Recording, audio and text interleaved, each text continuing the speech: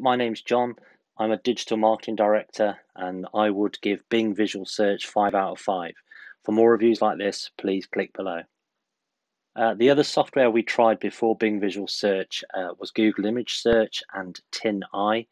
TinEye is really good at finding images, the source of that image where it's originated on the internet, and obviously Google Search is good at finding general images. Neither of those really did exactly what we wanted and what we needed for our web agency. We chose Bing Visual Search because it helps us when we're creating content for blogs and for social media.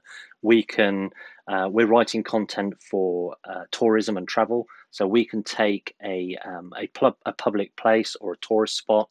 We can search for that in Bing Visual Search, and it will give us loads of data and information about that particular topic that we need to write about. So it's a really good source of information for us for creating online content.